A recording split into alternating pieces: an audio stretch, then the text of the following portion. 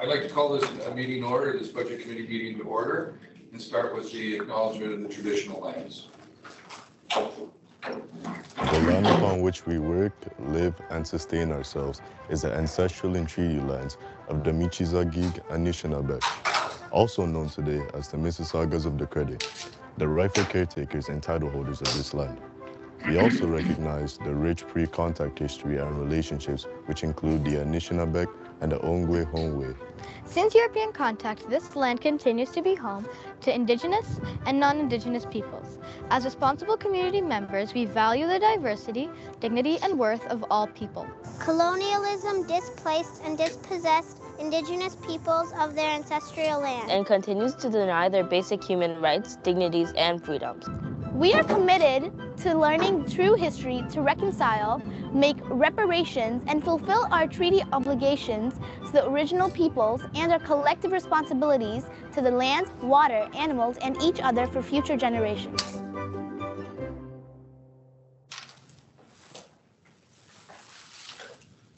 Great, thank you. We'll move to the next item, approval of the agenda. Do I have someone who put this on the floor? Trustee Davies, seconded by Trustee Pomoli. All those in favor of the agenda approval? So passed. Now we'll look at declarations of conflict of interest. Are there any declarations of conflict of interest? Seeing none here locally and online, then, all right. I've seen there's no declarations of conflict of interest. We'll move on to our staff reports, and we're going to move to 5.1, the public consultation survey review of 2023, presented by Tiffany Gooch. Good evening. Thank you for this opportunity. As you know, traditionally we offer an opportunity for staff, families, students, and community members to participate in a survey that is run simultaneous to this to provide input into the budget process. I will note that traditionally this has been carried out by the Public Engagement and Communications Department, but this year the Research Department as well assisted with the survey and the survey analysis. And so this is a verbal report, so there's a slide deck that I'll be showing that will have the information for you up top here. So first of all, we had a survey that went live on May 17th and closed on May 23rd at 5 p.m. It was posted on the Peelschools website, school website, social, and shared through social media from May 17th on. It was also shared with all staff by email and all families by email. And as you'll see on the screen here, it might be a little difficult to read, but that we are currently sharing the information with you. And there's a formal opportunity as well for delegations at your June 1st committee meeting if there's further feedback folks would like to bring. So the next piece for us was who was responding. So about 59% of our respondents were Peel employees. 26% of them were Peel parents and guardians. 10% were Peel students.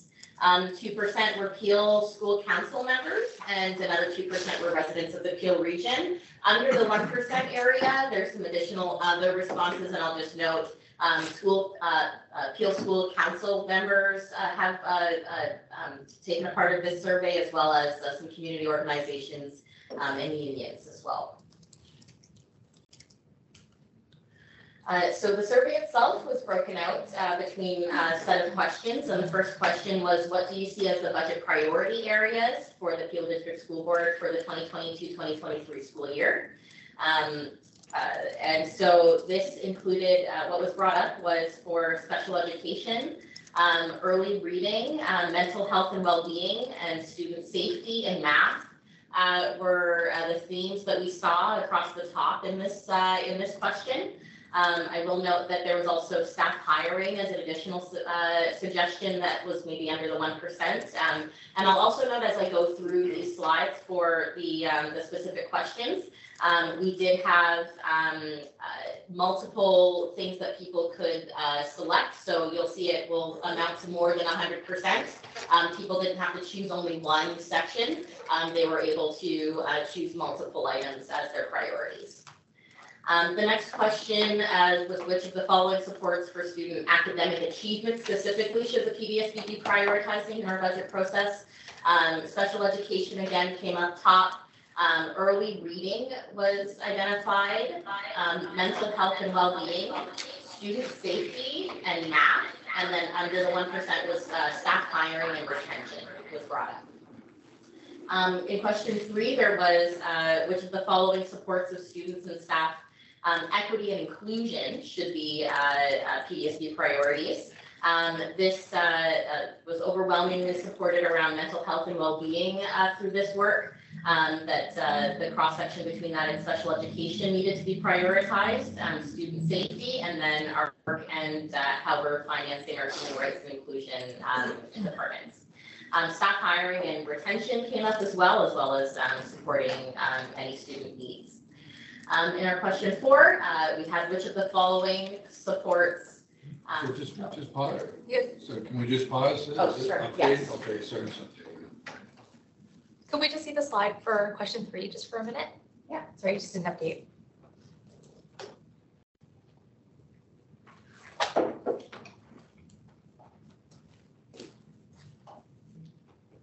Thank you.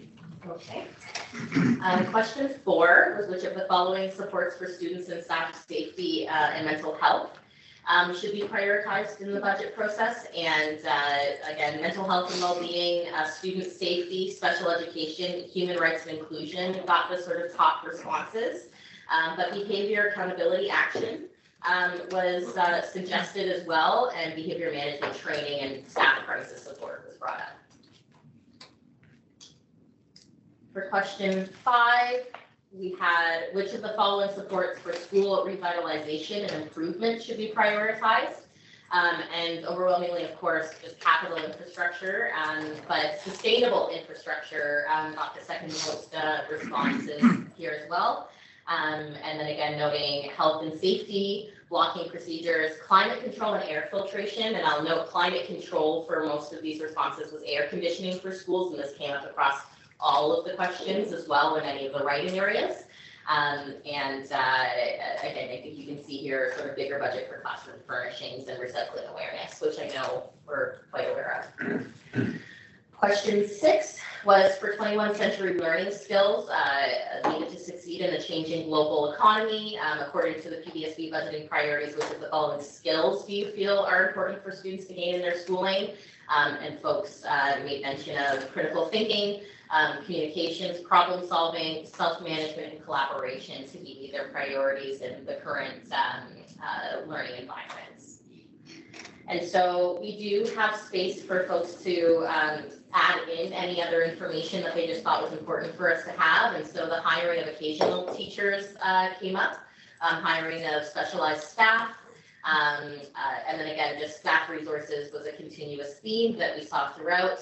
Fixing the schoolyards and providing more shaded areas for students was brought up. And again, support for ESL and all things related to language learning. But we'll reinforce that across the entirety of the survey, most of the responses that folks were bringing forward also included something related to climate control for schools as to the time that we happen to be in right now as it gets warmer. Very happy to answer questions around anything else we may have seen through the survey process or our improvements to the survey going forward as we continue to work with research to make sure that this works well with the timelines of the budget process. Thank you. So first of all, let's put this on the floor so we can have a conversation. Next question is Trustee Pomoli, seconded by Trustee Davies. Do I have any questions or comments through our Communication Director, Gooch? Yes, Trustee Johan. Thank you. I was just wondering about. Could you put your mic on? Oh yeah, I'm so sorry. So 59% the responses came from the Peel employees. Peel employees means PDSB employees? Yes, PDSB employees we should have noted there. Okay. Yes. So in the last slide, I see fix schoolyards and provide shaded areas.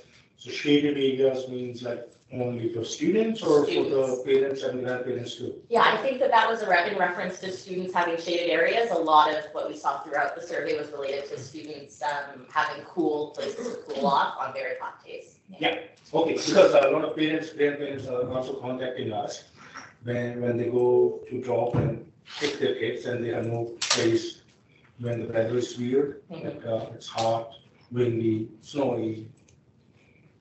So that's why they are looking for some kind of accommodation if we can. That's why I was interested in that is included. Thank you so much. Thank you. Yes, trustee Davies. Through you, Mr. Chair, are these member participants typical in as prior years, or are there more people this year or less people responding? So my understanding is the number of participants is, we had a spike last year. So we had more participants last year than we had in previous years. This year's respondents brought it back to our normal participation in the in this survey process. And through you, Mr. Chair, the ratio of staff to parents to students, does that seem to be? Yeah, I would say the ratio is very comparable to last year's. But again, we send it out to all staff at a moment that they, in that moment, would go in and do the survey. For parents, they might be receiving it sort of just at time in their lives and getting back to it when they have an opportunity. So we'll also take note for the timeliness for when we're sharing it for people to be able to fill out immediately or real time. Fantastic, thank you so much. Yeah, thank you. Any other questions? I have two people online, so let's start at the top here. Trustee Cameron. Thank you, through you, Chair. The question I have is with respect to the mental health supports that have received significant responses. I'm not sure, perhaps I missed it, but was there a breakdown as to whether those supports were being requested for students or for staff or for both?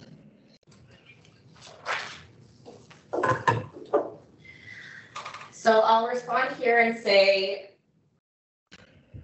no, there hasn't been a breakdown necessarily for differentiating between staff and student mental health and well-being. I think that the responses were in response to general mental and mental health and well-being for the entirety of the PDSB community. Although with regard to safety, those conversations were, those responses were differentiated, and I would say very specifically student safety, or ensuring that staff have the support necessary to ensure that they're safe. Okay, thank you. Thank you. We'll move on to Trustee McDonald online. Thank you, Chair. I was just wondering, for question 6 under the 21st century learning, you had about 5 different areas and it added up to about 34%. I kind of quickly did the math. There's around 34%. So I was just wondering, out of curiosity, like how many different skills? I thought those numbers are low. Like I thought yes, higher. Very happy to speak to that. There were a lot of skills that were brought up here, so that's why, and the other ones would have come under the 1%. So I'll name them here if that's helpful to you. So I know we mentioned critical thinking, communication, problem solving, self-management, and social responsibility. But also some others that should have made it onto the slide, but we didn't want it to get too cluttered, would be creativity, social responsibility, productivity and accountability, initiative and self-direction, flexibility and adaptability, and literacy. Okay, thank you very much. Appreciate it. No problem. Thank you. We'll move on to Trustee Clark online. Yep. Yep, my mic's off. Okay. The response to the questions, did the respondents respond to all of the questions, or was there a discrepancy, where somebody, they chose to answer one group of questions but not the other? It's a good question. I do not have the answer to that on hand right now. We didn't get any data back from research that said that we had a lot of people that were abandoning the survey and didn't complete it all the way through. So I'll tell you anecdotally, my understanding is that most completed the survey. Yeah. However, I can get further information to be brought back as to what the completion rate was for those that completed. Okay, thank you.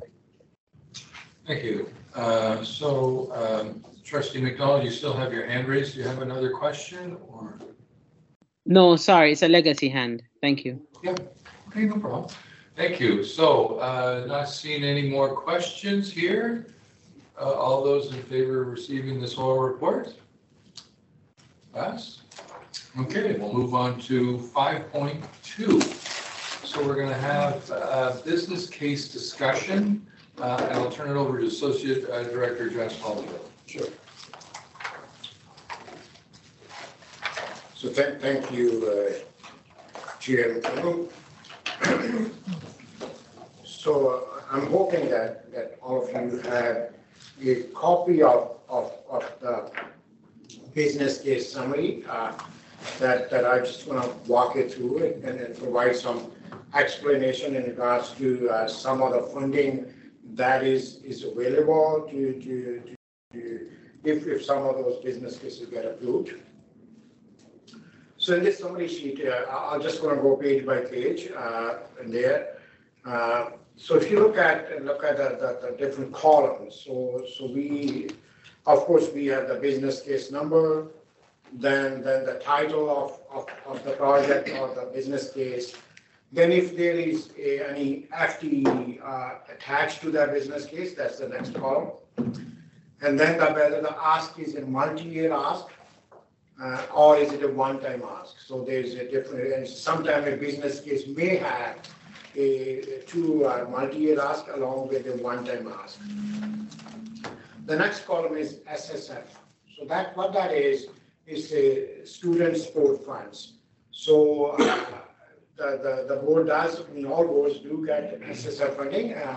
Overall, we do have approximately $50 million that we get as part of the SSF funding. So where the business case qualifies for SSF funding, we have included along with that in that column the amount of funding that qualifies for the business case. In case the business case gets approved, we will use that SSF funding for that.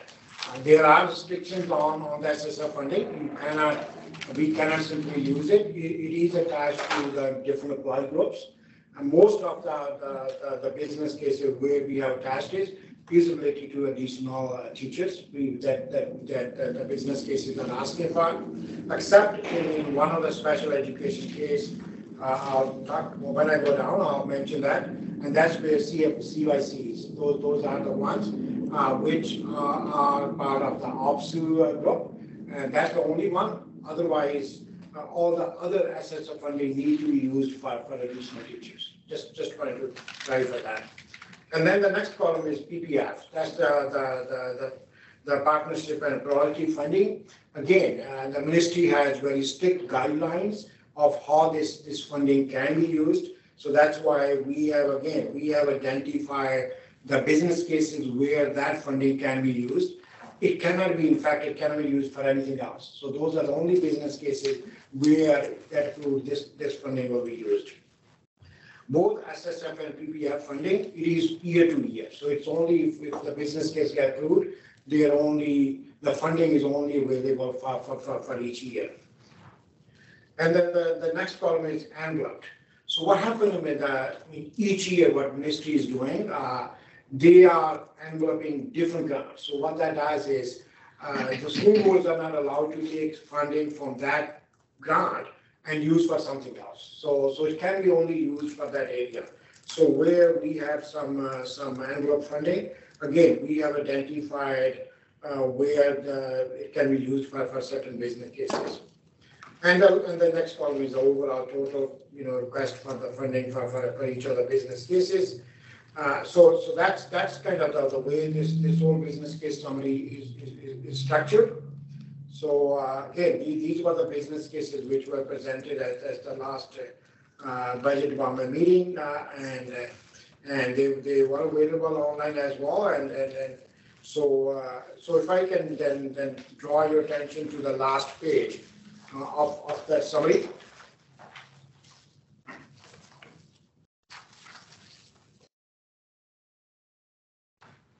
Yeah, so if you look at it, the total FTE request is 326 for all the business case requests in there. And then the multi-year request is around 10.8 million, and the one time is 5.7 SSF funding. So we have in total $8.5 million of SSF funding that we have identified could be used for those business cases. Same with PPF, almost around $11.36 million. Again, identify those business cases where it can be used. With the envelope, it's mostly in the indigenous area. The overall amount is from just over 300,000. The overall ask for all the business cases is $36.8 million. So if we take out, in case those business cases get approved and we use that SSF funding, PPF funding, envelope funding, which is around just over $20.2 million. So that leaves us with $16.6 million. And if any of those business cases get approved, it has to all come from the board's own reserves, because there is no other funding available. It will be the board's reserve. Actually, the next item will be where we will go over the revenues and expenses, and as well as the summary where we are without including these business cases. So to go in there, for here, what I'm saying it is if any of those business cases get approved, it has to come from the board reserves at that point. So that's kind of the summary where we are, and that's for you, for your consideration and for discussion. But I'd be happy to respond if there are any questions in regards to the overall business cases. And I believe we do have staff online as well, some of the staff. In case there is a question on any of the business cases, that we will try to respond to that so that you have the full information when you are discussing these business cases. Thank you. First of all, let's put this on the floor. So can I have someone put it on the floor? I have Trustee Cameron. I think he's ready. Trustee Cameron is on. No Trustee. No, we're all present. So it's only Trustee Davies. You want to put it on the floor, and I'll have that seconded by Trustee Pomoli. And now that we have that on the floor, what we'll do is open it up for questions through this. I appreciate all the information now and having the money and then segregated it into various columns. And, it's basically what you're saying is it's not 36 million we need to find or to allocate really. We just need to allocate 20 million. 60 million. 20 million's already got some funding associated with it, so it's not like we're spending money we don't have. Perfect. So I'll start with the questions in the room first. Do I have Trustee Davies hand up? Through you, Mr. Chair, what is our present reserves, and how comfortable are you with the levels that they're at? Sure.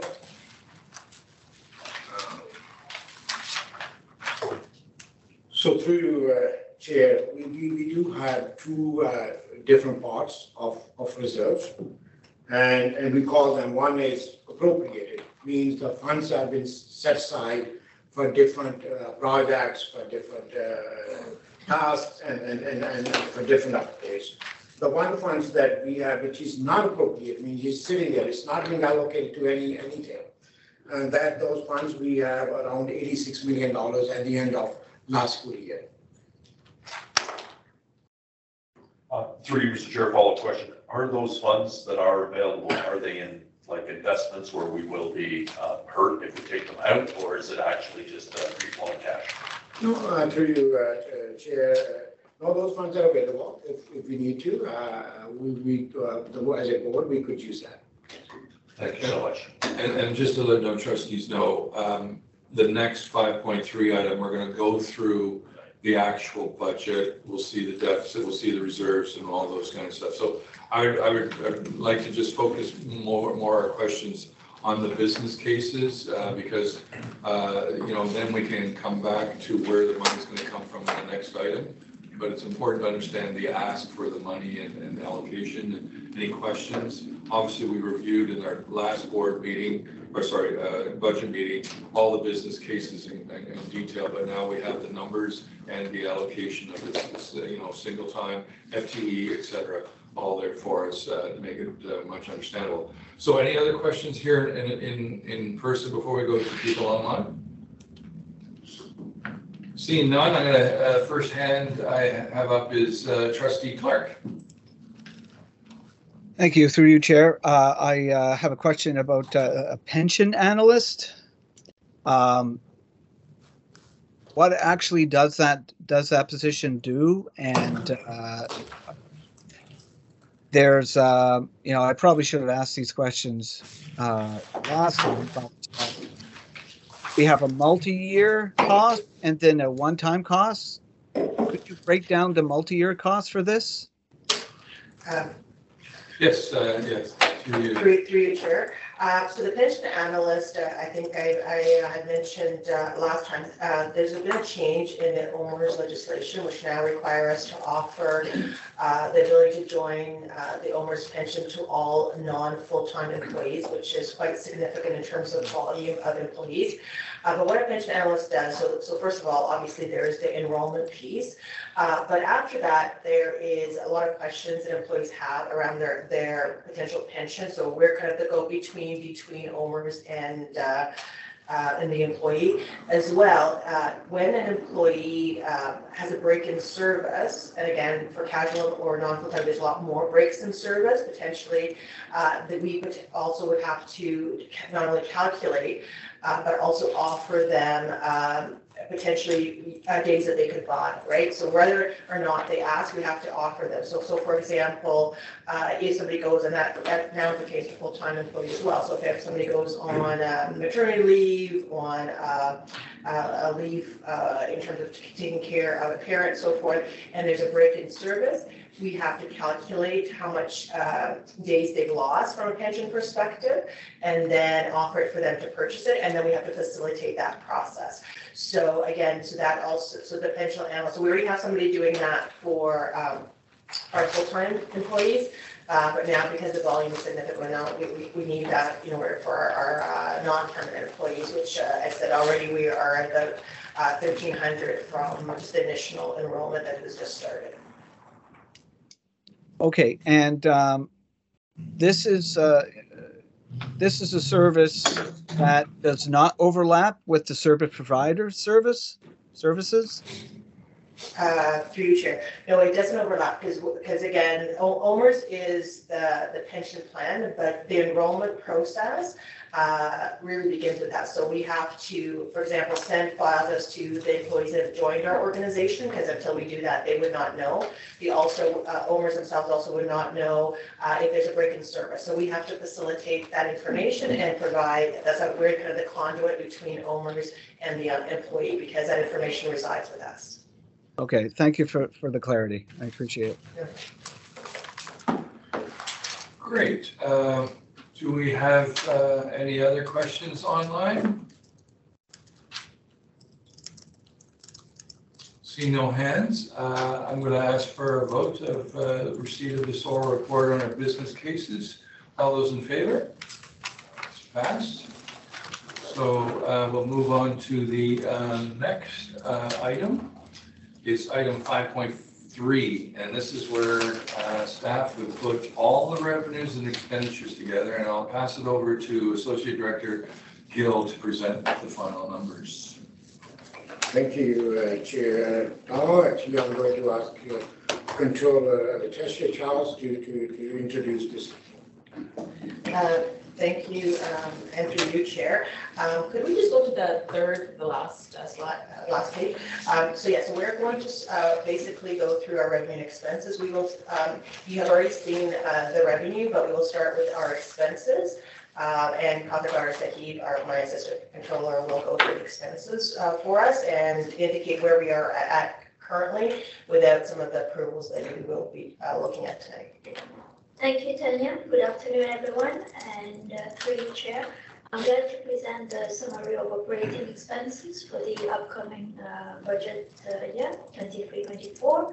So similar to what you've seen when it comes to revenue, we have the 3 columns there, which shows the current year's budget, the 22-23, and what we're expecting for next year without the business cases, obviously, for 23-24. And the last column will show the change, which is where I will focus when I go through the different departments to explain why there has been the change and what caused the change.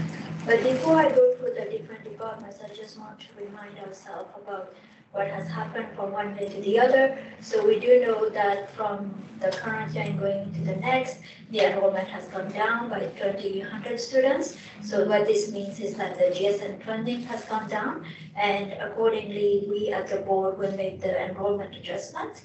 So that would happen, and bearing in mind the class sizes is how we make these adjustments.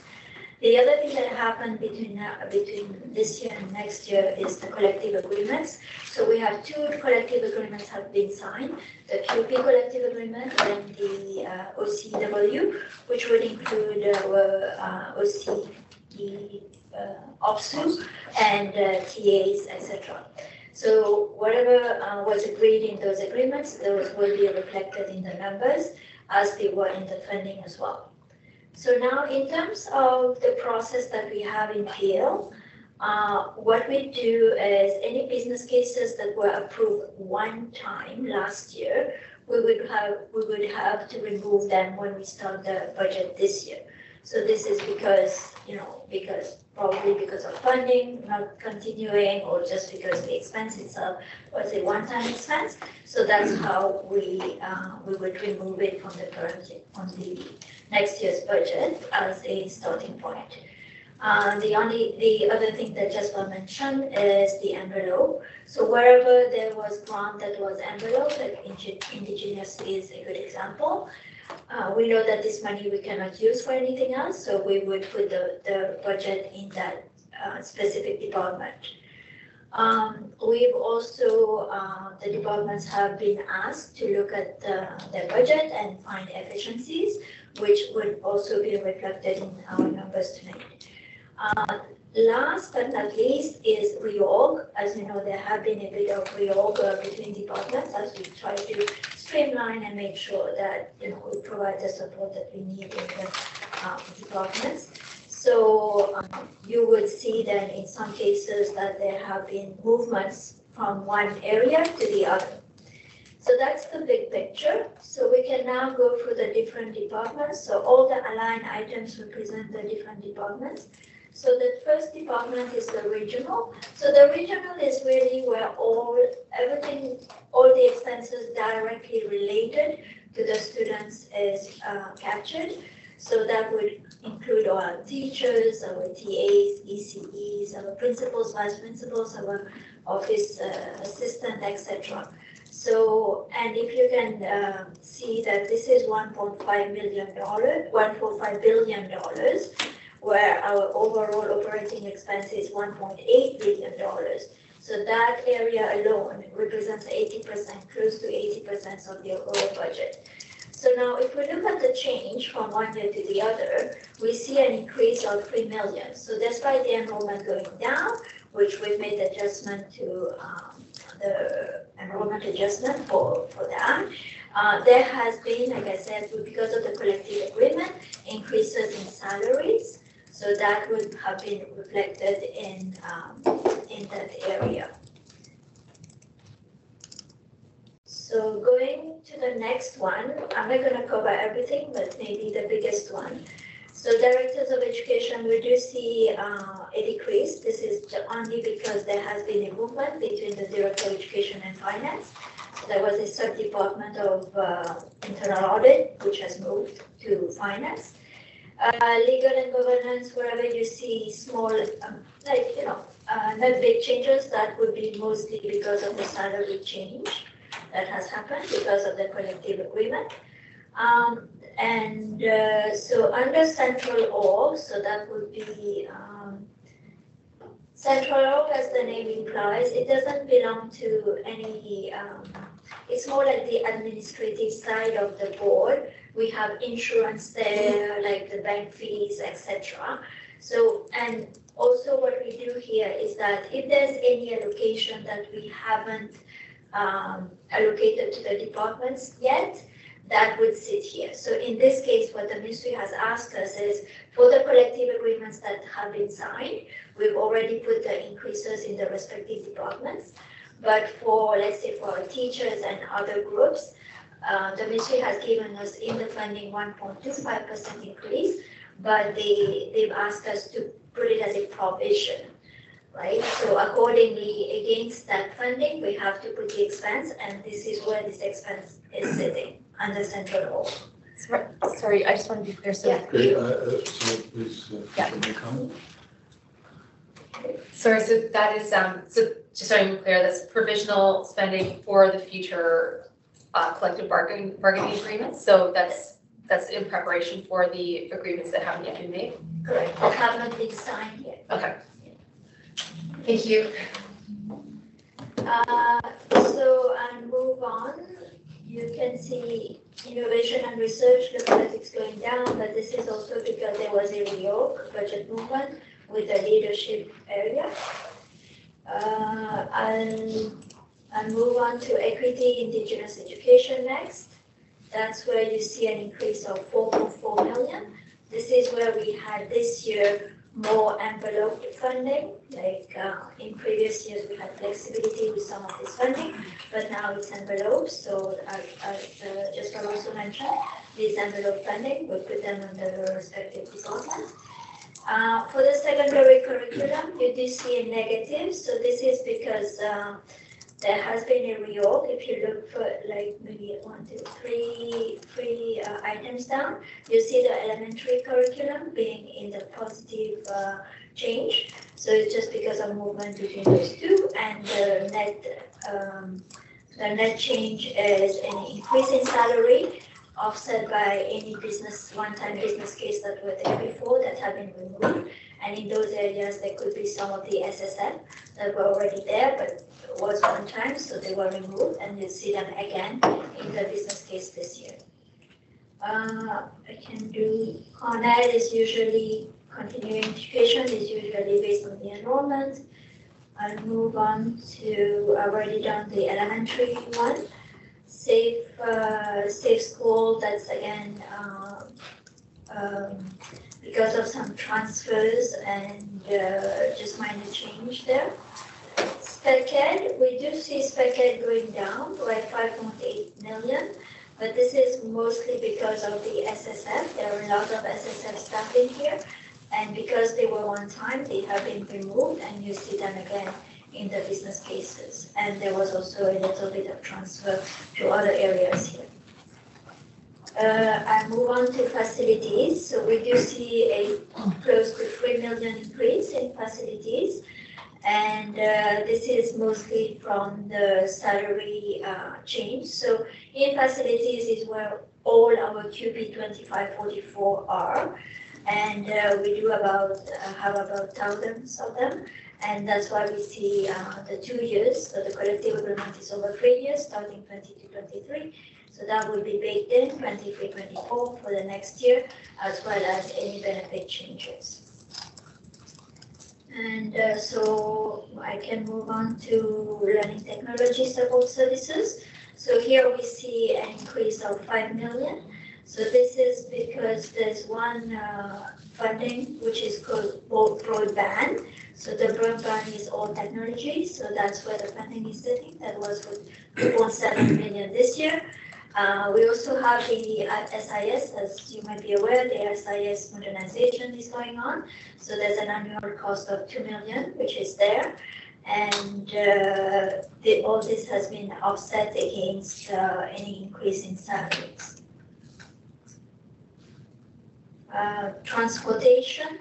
So for transportation, we see a decrease in transportation of 2.7 million because transportation also was a one-time business case. So it has been removed here as a starting point. And you'll see among all the business cases for 23-24, you see the new business case going in the new year. And there's also in this, in the 2.7 million offset against the business case that has been removed, is the funding that we got for the driver's retention. That's not actually our funds that we'll have to give back to the operator. So that's 2 million there.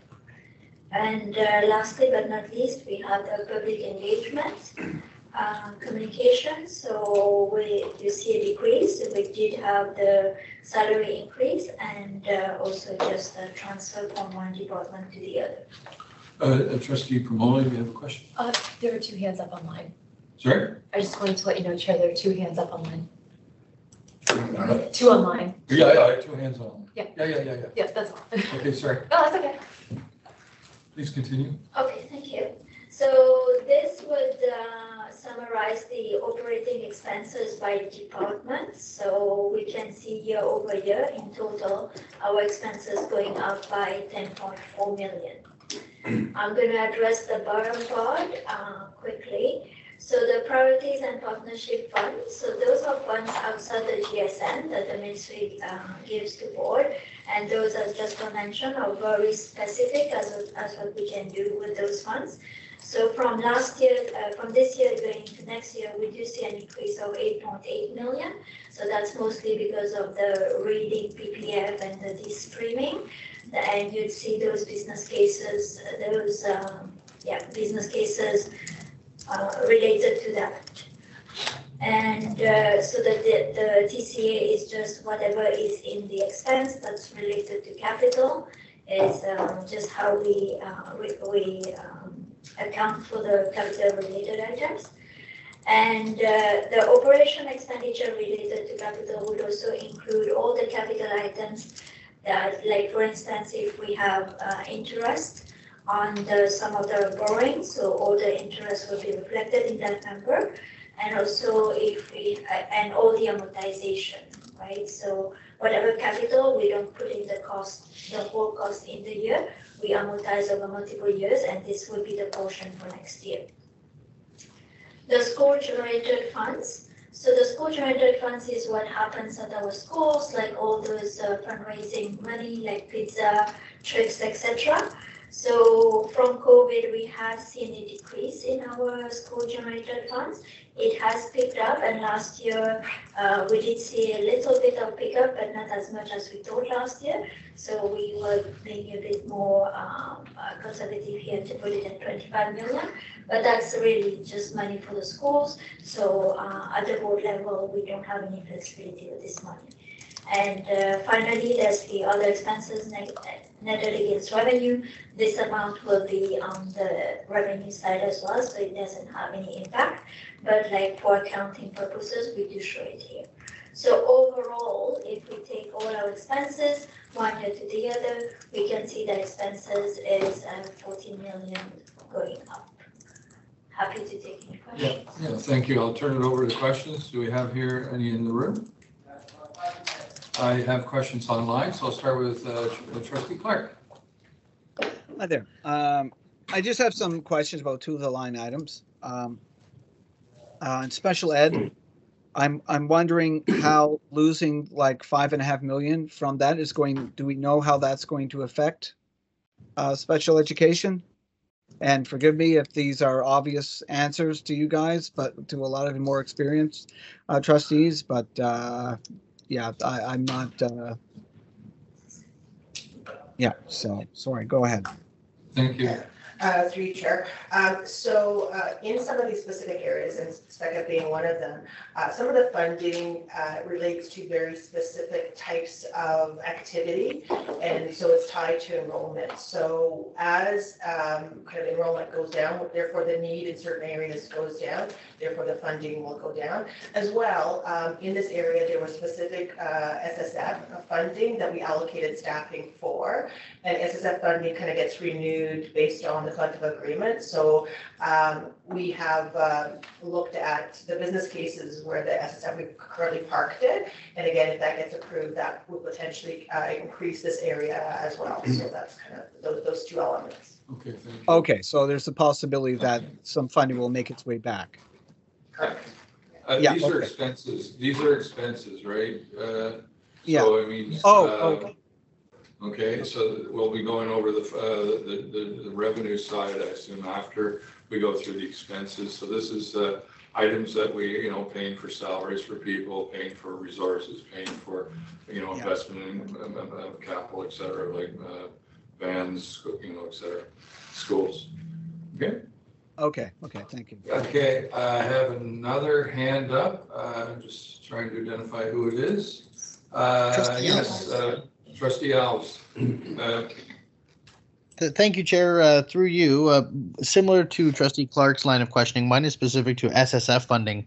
Now, I realize I don't sit on this committee, so I wouldn't be able to ask staff to bring a report or answer, but food for thought perhaps for others that are on the committee. But I would like to know the breakdown specifically for the 5 million differential, and then specifically for when we talk about the revenue streams, what the amount would be, like what that would offset to. But yeah, I would love to know the specifics there. So is that something provided in our, Associate Director Gill, is that provided in our budget book, or is that? Through your chair, I just wanted to ask the clarification that, So spec ed? It's a spec ed or is that? So, yeah, so there will be details and when we provide more page to page next time, and then the trustee for section. But just to add to what Controller Trustee mentioned, that there were mainly two reasons for that. One is obviously the change in the rate of enrollment, and because of that SSF funding, that department feels that they no longer need some of the staff in there. It's better to use that funding for other areas. It is being used, but for other areas in the board. And the other one, the main one was, for the last couple of years, the board has been approving 100 LTO EAs. So those get approved only for the year. And the cost of those 100 EAs is more than $5 million. So because they get approved only for EA for 1 year, so when we start our expenses, the staff takes that 100 EAs out from the budget. But once it gets approved again through the business cases, that funding will get added back to it. Because it's only for a year approval, so we only add it for 1 year. And the business cases or anything else which gets approved for multi-year, those for that funding gets added on a per-month basis. So those are the main two reasons why there was a decline or change in the spec ed funding on the expenses.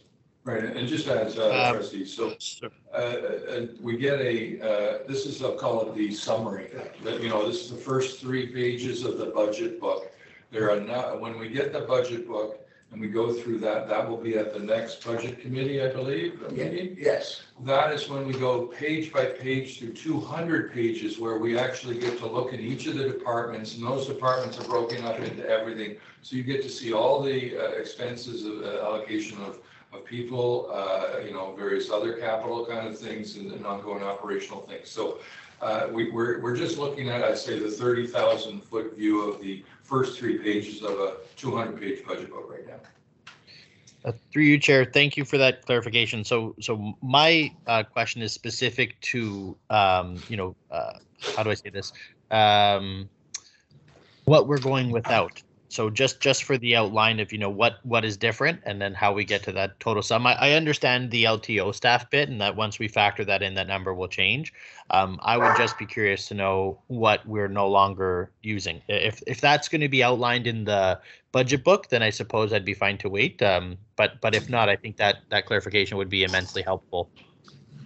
Right, so what will happen between now and the budget book is we're going to go through the business cases and allocate what we think should be in there, if anything, and then that will then go align, and so rejuggle these 3 pages, or the expenses page side of things, and also the first page, and then individually we'll be able to look at it and says, when we go to spec ed and then we go to other things in there, talk about EAs, we'll see, let's say we approve 100 EAs, we'll see that now as a line item that's been approved as a budget case, and the associated money associated with it. So it's it's a much more detailed process after we finish tonight.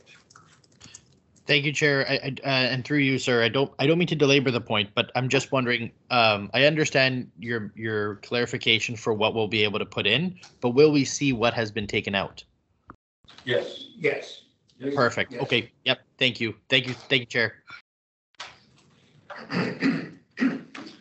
Good. See no more other questions online. Do I have any questions here? So we'll move on to, I'm going to page 1. Through you, No, Chair, page 2. we're going to go to page 2 quickly.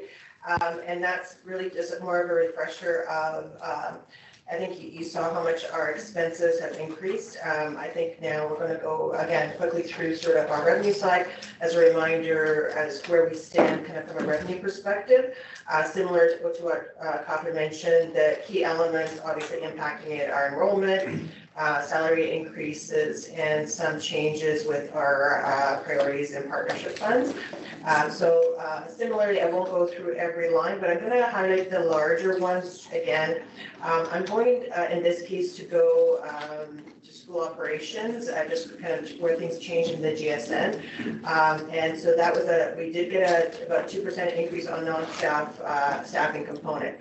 And my apologies, some of the other ones, not saying that they're not significant changes, it's just that in those areas, when you're looking at, for example, special education of 200 million, you know, that the salary changes are, you know, even though it's about 3 million, a lot of that's due to salary changes. That's why I'm not covering them, but certainly can, if anybody has any questions.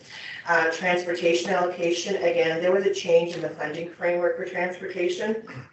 And so we did get 7 million right now, but however, one thing that was mentioned earlier in the expense side is we've had to allocate really 2 million off the top because there's a requirement for us to provide retention bonuses for the drivers of $2,000 a piece.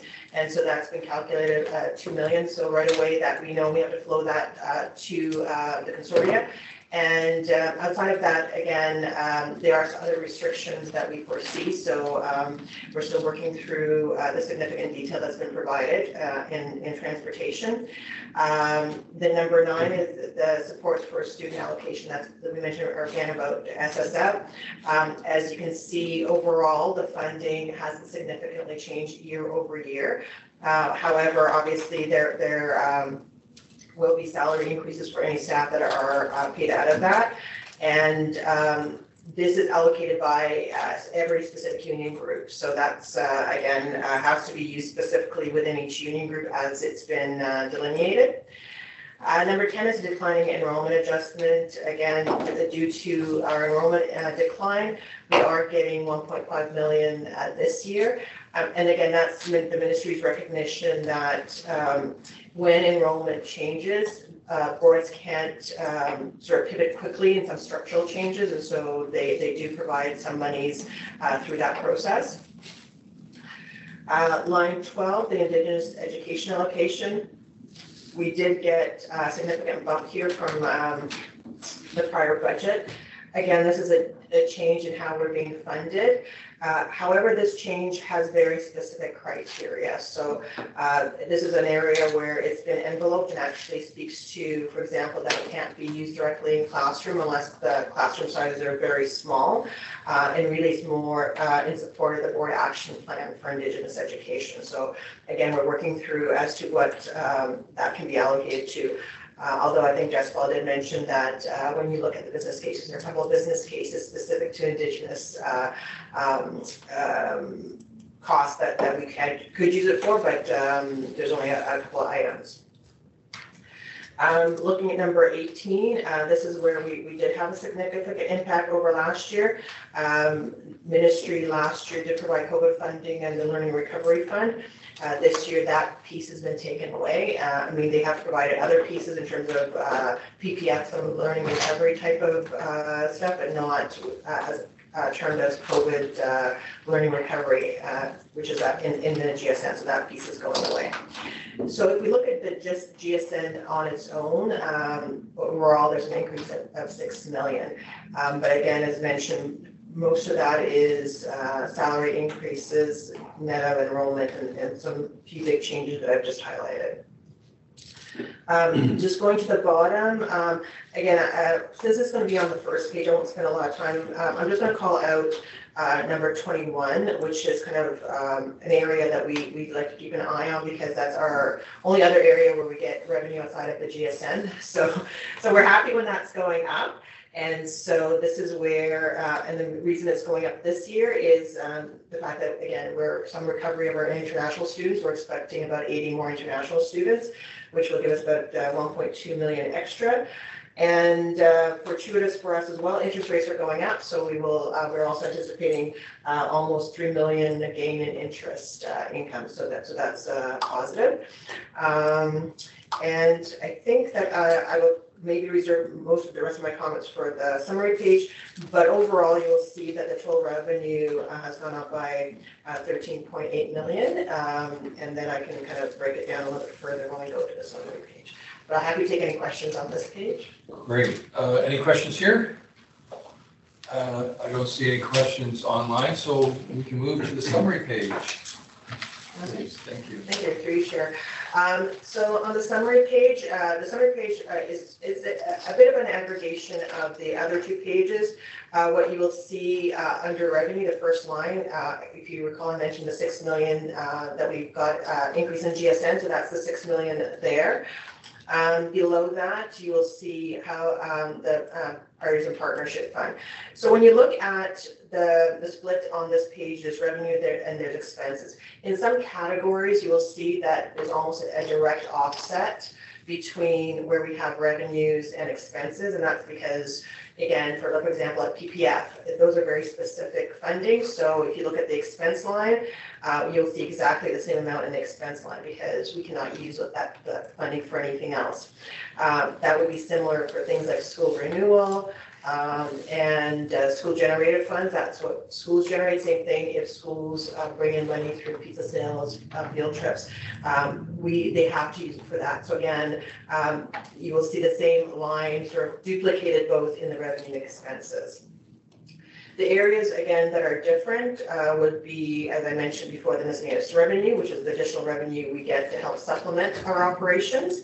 And then you'll see that also our capital-related expenses won't exactly sort of net off. And you will see that our capital-related expenses are a little bit higher than our revenue, mainly because within that we have some additional capital type of expenses that we have to basically account for separately. So for example, in our capital related expenses, we also have our EDC interest expense. So EDC is their educational development charges, so we get revenue for that, and you'll see that under revenue of 29 million. So every municipality will provide us EDC revenues. This revenue is for purchases of land, so we can't sort of use it towards our operating. We have to maintain it separately, but we can, right now we are actually spending more on land that we take in. So right now we have an EDC loan, and because of that we also have EDC interest. So that's why the EDC interest piece sits in our capital related expenses. So if you were to look at our total revenues against our total expenses, you will see that we also are adding some spec ed CM amount. That's special education equipment amount of 1.2 million for 23-24. So in cases where the GSN has very specific criteria for grants, if we don't use those grants, we have to defer them, and we can use them in future years. So in this case, we did not use all our CIA revenue from prior years, so we're able to bring that forward, and we're anticipating using 1.2 million for 23-24. So the reason it's only 1.2 versus we used 1.6 last year is we're actually running out of what we have in deferred. So that's the balance that we will have in deferred, and we're anticipating using it all up in 23-24. So that's contributing to us on the revenue side. So if we take that into account, you will see that our preliminary surplus is 8.7 million, which is a good start. But From the ministry's perspective, one of the things I did mention is that we do get a significant amount of EDC revenue, and EDC revenue is revenue that we have to set aside for land purchases. So even though our preliminary surplus is 8.7 million, we have to take out all the EDC revenue, net of the interest expense that we have to pay for it, which is 27 million. So we actually have to deduct that, as well as we have to deduct, make an interest adjustment.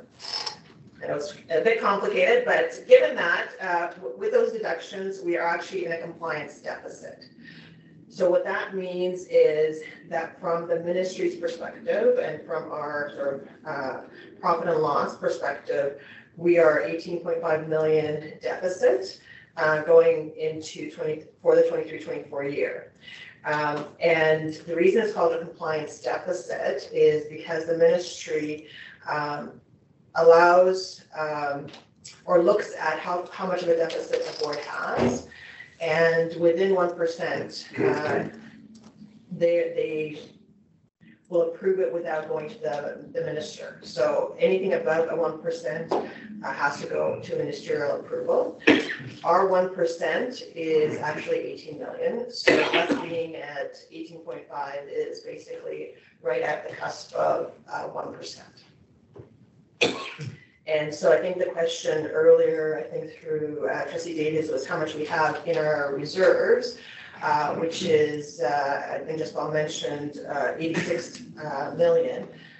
So yes, that is our reserves. However, the ministry does not want any board to deplete their reserves all at once, and that's why they try and put a limit as to what they would want anybody to deplete in any 1 year. And so basically that's 1%, and if you go above that, you have to get special permission. So, and then below that, you will see that even without that, we've already are using some of our reserves that's for board approved capital. And so we've already are using about 2.2 million of our reserves for some capital that we've already committed to. I'm happy to take any questions on that. Okay, so first of all, let's put this on the floor. Can I have someone, Trustee Pomoli, put it on the floor, and Trustee Davies second it. Okay, let's start our questions. Do we have any here? Trustee Pomoli. So, sorry. So through you, Chair. So as we're beginning this process, we are. And not beginning, because of course, first of all, thank you so much, because I recognize there's an incredible amount of work that has already come to the table. And this is no small effort. This is a lot of work that goes into every line that's here. So thank you to everyone who has prepared all of this and gotten this here. I just want to say, so we're already 18.5 million behind where we need to be as we're starting this. So we are in a position where we're going to need to figure out a way to make that work as we are going through this process.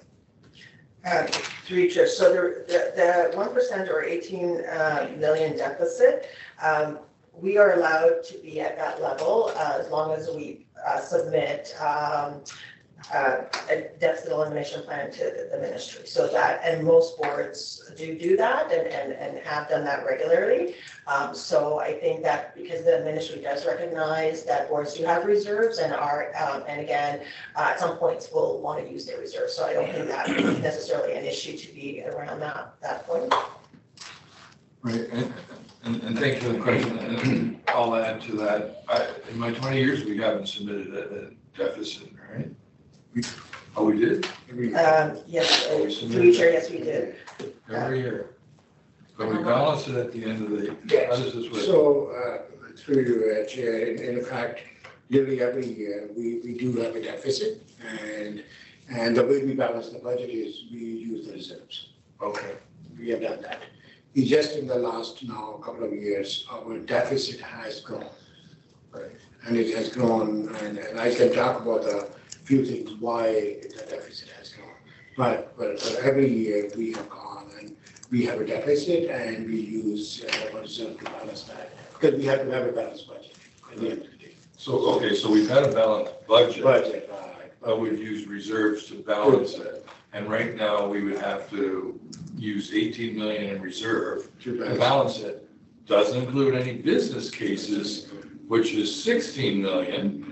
And 16 million, if we just did that by itself, would mean 16 million would be in deficit. But that would be the first time we would be submitting that, unless we go into more reserves, which we're only allowed to go into, well, we can go more, but we have to ask special approval to use that more than 1% to cover it, and have a plan, if I understand, a plan on which we're going to go next year, how we're going to reduce our deficit. Okay. So through your chair, just to add to that, I mean that the last few years, as the boards were going through COVID, ministry did allow automatically that they said, okay, you can use up to 2% of your reserves.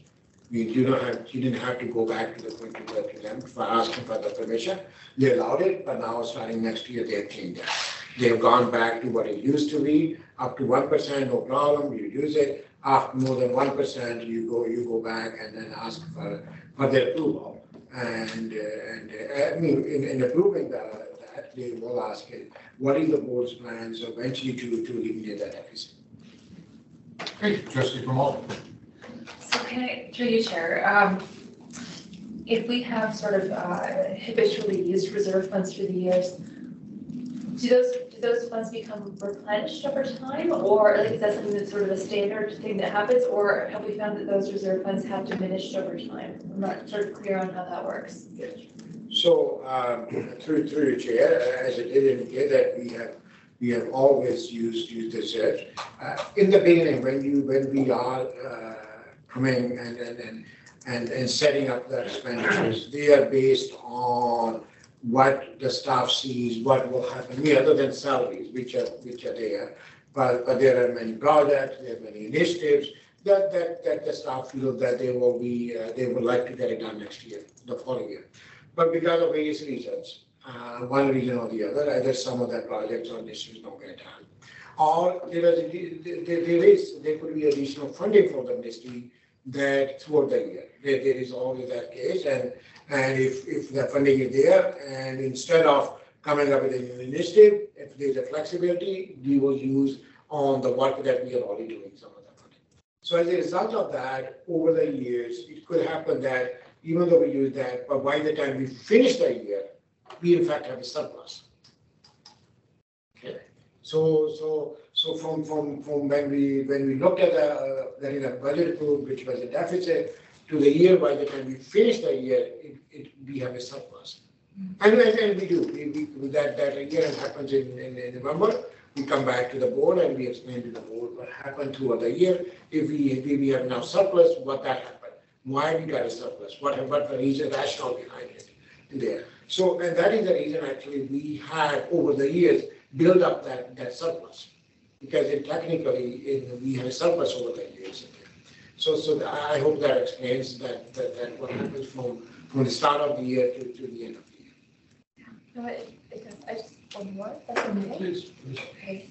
And again, through you, Chair, thank you. That does actually help a lot. I do have one more question though. So if we have already, for beginning the process, we've already hit that 1% shortfall, what does that mean for that 16 million in business cases?